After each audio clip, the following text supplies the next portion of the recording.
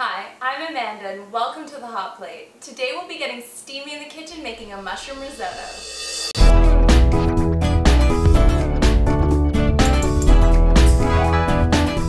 I love risotto, best of all because it allows me to use up the odds and ends of ingredients that I have lying around in the fridge. Now you may have seen that a few weeks ago we made a mushroom pan sauce for our steak, so we'll be using those remaining mushrooms to make this savory risotto. We've got some Parmesan cheese, 1 teaspoon of dried thyme, kosher salt, freshly ground black pepper, extra virgin olive oil, 1 cup of arborio rice, a 1/4 cup of dry white wine, half a Spanish onion finely chopped, 4 cups of no salt chicken stock. We've got 100 grams of baby portobello mushrooms and 100 grams of shiitake mushrooms. The key thing when making a risotto is to make sure that you have all of your ingredients prepped.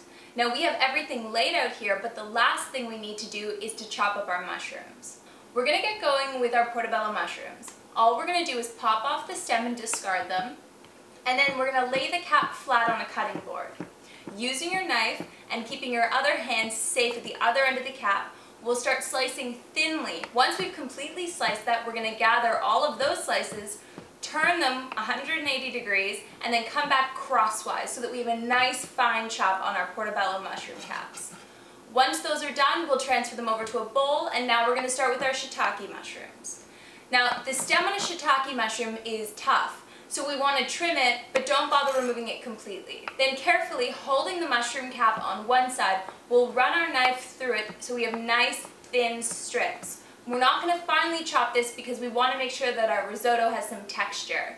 Now that we're ready to start, we're going to heat up our chicken stock. This could be substituted for vegetable stock if you're a vegetarian. So we're just going to dump it into a small pot and then bring it up to a simmer and just let it stay warm. In our other saucepan, which could also be a pot or large skillet, we're going to be heating up 2 tablespoons of extra virgin olive oil over medium heat. Dump in your onions and start to saute until they're slightly translucent. This will take about 5 minutes. Dump in your arborio rice and stir for 2 minutes. This is called toasting, and you should hear a faint crackling sound. Add in the thyme and stir for 1 minute. Then add in your white wine and stir until it's completely evaporated. Add the mushrooms and give it a couple stirs to make sure that all of the flavors are combined. The initial addition of stock is going to be 2 cups. So we'll dump in our 2 cups of stock, keeping it over that medium heat. We don't want it to boil, and we're going to start stirring. And we're going to continue to stir until we can draw a line across the bottom of the pot. Once this has been completely absorbed, we're going to continue adding the stock in 1 cup additions, making sure to stir thoroughly before adding the next one. We've now been stirring for about 25 to 30 minutes, and it's time to taste the arborio rice. Give it a taste, and if it's starting to taste tender, then it's done. Once it's finished, we're going to add a bunch of our delicious looking Parmesan cheese, and we're going to season it up with our salt and our pepper. Stir to let all of that delicious cheese melt, and then we're ready to plate up our risotto. Our mushroom risotto is all done, and I can't wait to get a big bite of this.